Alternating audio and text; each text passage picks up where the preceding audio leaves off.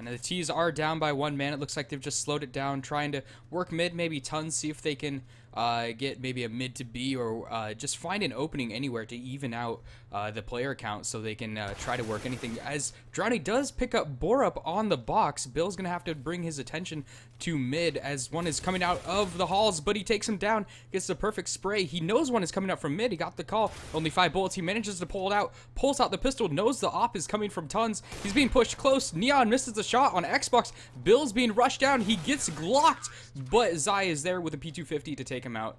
Well done. They did save the 2 ops for the round.